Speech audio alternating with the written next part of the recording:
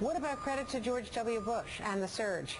Well, I think as you just saw when the president was in Fort Bliss, he's going to give the credit where credit's due. With those troops, more than 1 million troops have served in Iraq over the course of this time. But beyond and the troops, 4,400 of them, more than 4,400 of them, have made the ultimate sacrifice for this effort. So we're going to give them great credit. What about the political decision, Dennis?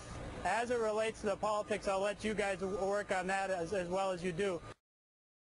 Well, is the president going to mention President Bush in the speech tonight from the Oval, at least according to current drafts? Well, you know, I'm not going to get into current drafts. Lord knows that the president will be able to make the speech tonight, and I think we should just all hold out for that one. Let me play a little bit of Robert Gibbs and what he had to say earlier today on the Today Show. What is certainly not up for question is that President Obama and then candidate Obama said that adding those 20,000 troops into Iraq would indeed improve the security situation, and it did.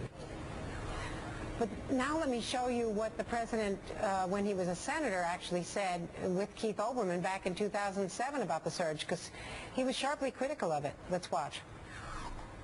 I am not persuaded that 20,000 additional troops in Iraq is going to solve the sectarian violence there. In fact, I think it will do the reverse. I am going to actively oppose the president's proposal. I don't doubt his sincerity when he says that he thinks this is the best approach, but I think he is wrong.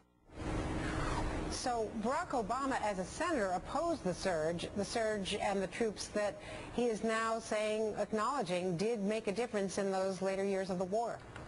Well, I think, as you heard the president say, then Senator Obama say that the surge alone was not going to be the answer to this. But the surge was a key piece of it, but so was the fact that the Iraqis themselves stood up. So was the fact that we saw several developments on the ground there in Iraq take charge, including the Iraqis trying to take charge of their future.